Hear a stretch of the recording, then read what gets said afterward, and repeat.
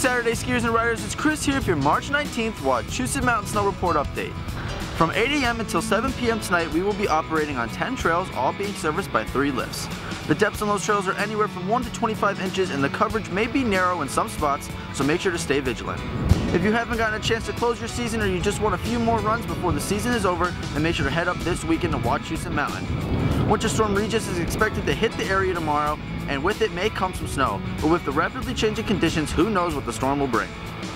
Make sure to join us tomorrow for a spring deck party with live music from Chris Fitz from 1 to 4 p.m. Make sure to stay tuned to our calendar of events at Wachusett.com to see any upcoming events and activities you may enjoy.